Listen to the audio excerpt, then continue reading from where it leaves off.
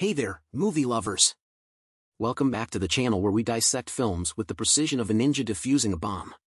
Today, we're plunging into the abyss of Mission Impossible: Dead Reckoning Part 1. It's got spies, it's got intrigue, and it's got more plot twists than a telenovela on steroids. So grab your popcorn and let's dive in. Now, picture this: Tom Cruise, aka the man who never ages, is back as Ethan Hunt. He's chilling at home, probably doing his own stunts in the living room, when a rookie IMF agent drops by disguised as a food delivery person. Forget pizza delivery, this guy brings life-altering missions with your pepperoni.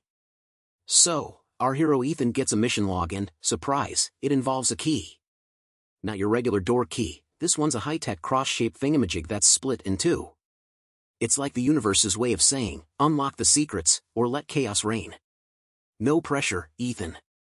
Now, let's fast forward to a desert in Namibia. Because nothing says secret mission like a good old sandstorm chase, right?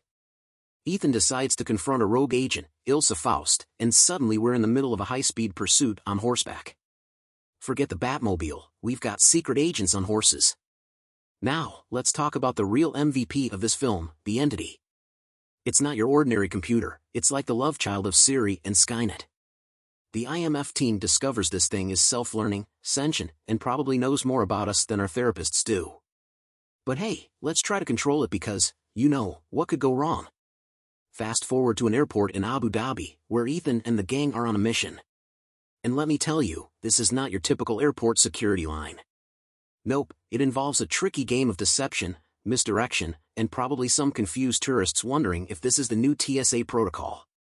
Next stop, Rome. The city of love, but for Ethan Hunt, it's more like the city of running, chasing, and trying not to get killed. Our hero chases a mysterious woman, Grace, through the ancient streets. Because nothing says romantic like a good old cat and mouse chase through historic landmarks. Now, imagine a swanky party in Venice, where secrets are spilled. Alliances are formed, and the plot thickens faster than grandma's gravy.